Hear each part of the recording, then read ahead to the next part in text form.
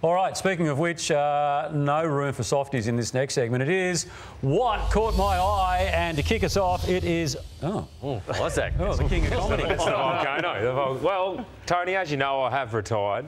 And I don't have a hell of a lot going on at home except I look after the kids, so they go down for a nap during the day. I flick Netflix on. I've been doing a bit of perusing. And this came across my eye. A little bit of Dr. Evil action here. Yeah. And maybe I did tune in last week. Yes, I think I know where you're going. Maybe I did see some sort of chair getting pushed around. Oh, right, OK. Is that it, is it? That's a good start. I like it. Here he goes. Professional pusher. What was the feedback during the week to this? From the newsroom? Just people in general? It wasn't great. Although we've ramped it up a bit. Jack, who's here at the moment, has been the official chair pusher this week, and he's got it down to... He does the actual little noises as he does it, and then when he pushes it into the desk, it's like... shh. So we've actually ramped it up a little bit. Bit sad, isn't it? Anyway, we're a very serious news service when we're on air. Yeah. Over to you, TJ. Oh, OK. Now, Damo, I know that you do a lot. Yeah. Right, during the footy season. Bugger all in the off-season, but you do a lot. You've got your podcasts with Hutchie and that AFL one that you do. Yeah, you AFL Daily. Oh, whatever. No, anyway, you do the... Sounding board, AFL Daily. Yeah, righto, OK. The one with Llordo, you do Classified one night, you do a lot. You do a lot of talking. Yeah. All right, but I reckon you could do less. Yeah, Because one of the golden rules of journalism is economy of words. OK. OK, economy of words. You, my friend, are a little verbose. And here's some examples. Example number one. I've been told by multiple people now that there were witnesses to it, Hutchie, of a Melbourne Footy Club nature. Witnesses of a Melbourne Footy Club nature. Yep. So Melbourne. Just try not to give up a source. I can't remember Give up a source, a Melbourne Footy Club nature. Yeah, right? Yep. That's the translation. Here's number two. The threats you get, and there's been many of them prior to this particular case that you've worked on, the threats of a death nature. The threats of a death nature. That'll be a death threat.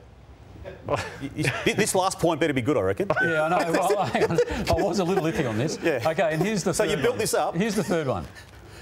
He was taken out of the game. Sitting alongside him is Tom Mitchell, who had a really, really nasty blow up of a leg from a cork style of operation. A cork style of operation. I could have brought that one back to corky. Yeah. OK. Just economy of words, Damo, OK? Fair point. So we've got death threat and a corky. Yeah. Right. All right. Okay. We're running short this week, aren't we? What about the photo that Damo's running there with the overlay? Oh, I read it, did I? Yeah. It's about 10 years young. Anyway, Robbie Williams has embraced AFL. We've seen it happen in the past few weeks. He sang at the grand final last year. He sang a weird song about the Sydney Swans last week, but he's embracing the Blues and come up with his own words on a Tom de Koning moment. De Koning's in the air, everywhere I look around. De Koning's everywhere, leaving bodies on the ground. No bigger name, but there's no more favourite person of mine, TJ, when it comes to karaoke in an AFL sense than this man. 'Cause maybe you're gonna be the one that saves me. Hell is gone and heaven's here. I'm nothing at the Shake your ass, come over here. Now scream. I'm a bird in effigy of everything I used to be. You're my rock of empathy. My dear, come on, let me. The money's going down.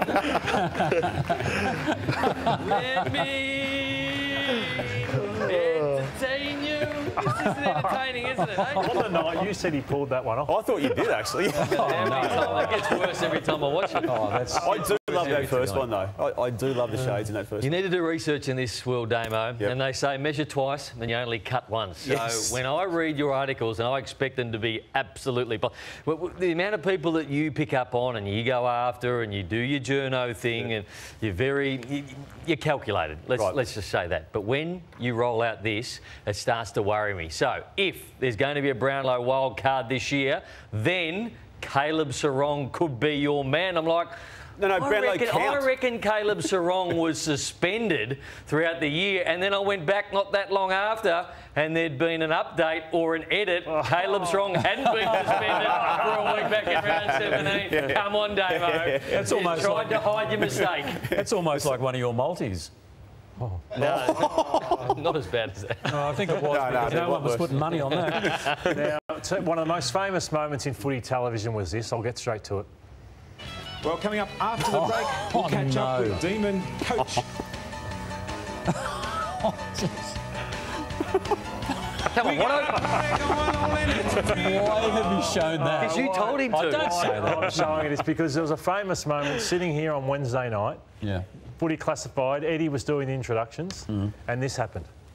What a big week it's been in football.